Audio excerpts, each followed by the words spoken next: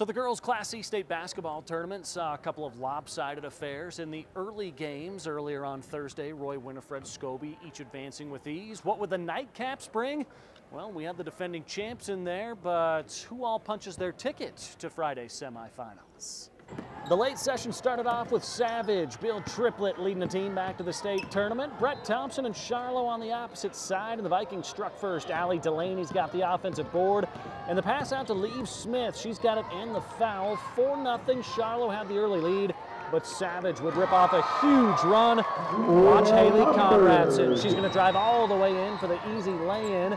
Then Conradson showing some defense on the other end, the big rejection. And on the very next play, out of bounds, Kiana Miller is going to get the block. She collects it, outlets it out to Conradson for the lay-in.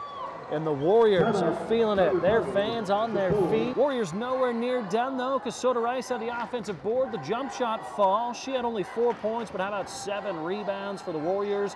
And then watch the nice dish here from Rice to Tyler Lean. She had 10 at the half, 10 at the game to go with 5 steals. It was a 12-0 second quarter for Savage, who led 23-6 at halftime. And in the third quarter, it was part of a continued 20-0 run. Watch the screen and roll, Rice and Lean. And there you go. Soda's going to finish inside at the hoop. Charlo just looking for any kind of magic to get back into things. Smith was the bright spot. 2 of her team-high 10 points came right there, but it was all Savage. Reagan Prevost steps into the triple. The lefty splashes it home, and the Warriors blow away the Vikings 42-25.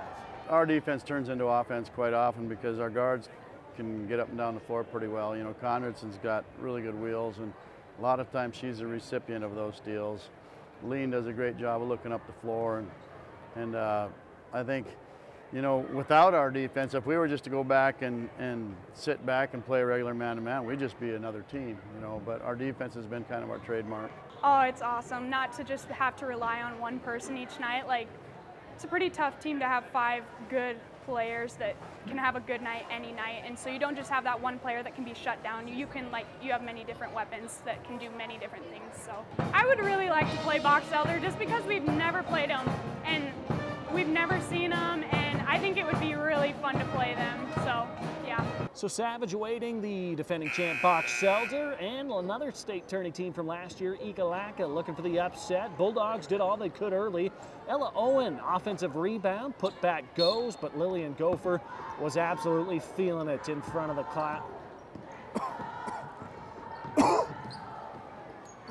But Lillian Gopher was absolutely feeling it in front of a nice packed house tonight. Watch the quick turnaround jumper. That one goes for Box Elder. Then Gopher going to drive and slice her way through the defense for 2 more right there. And so she draws the Ekalaka defense. So Gopher looks back out to Jonelle Momberg. She drives and scores. And Box Elder starting to pull away big. Watch the fast break. Maddie Wolfchief. Through traffic she goes to Sarah Parisian. Easy lay-in there.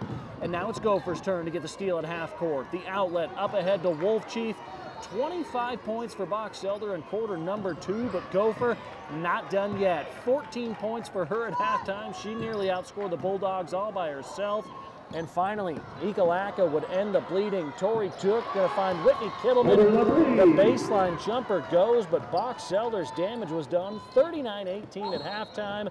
And in the second half, it was more of it. Wolfchief with the steal, the layup. Box Elder pulling away big. And then Momberg on the right wing, spots up for 3, knocks that one down. And as we follow her, the little smile and celebration, she goes and gets an offensive rebound, puts it in as well. And Box Elder's back in the semifinals. They'll get Savage on Friday night. I think defensive intensity, you know, the girls, you know, we've been trying to get them to play 32 minutes like everybody. You want your team to be playing full. I thought they brought it that quarter and really stepped it up. Rebounding was a lot better. I think the girls just were ready for a quarter like that after last Saturday to really show what they could do. I think we just had to make a statement and execute more of our offense. And then we had to pick up our defensive intensity too. Is there any pressure on you guys being the defending champions? Yeah, there's definitely pressure, but we just gotta keep going and just not believe the hype and just stick to our game plan.